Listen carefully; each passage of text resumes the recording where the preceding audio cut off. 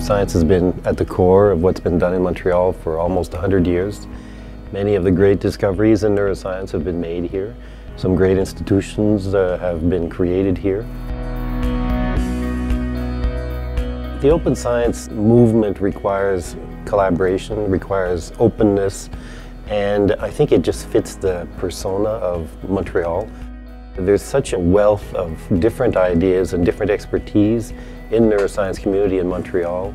We're the first open science institution in the world, and we think that if we share information, data, material, everything quickly and openly, it will accelerate discovery, and discovery will lead to the creation of new treatments.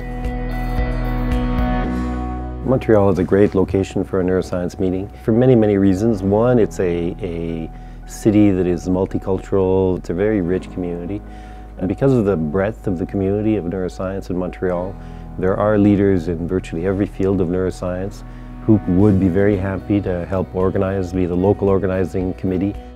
In addition to a vibrant neuroscience community in Montreal, it's a place that has a great infrastructure for hotels and the conference center.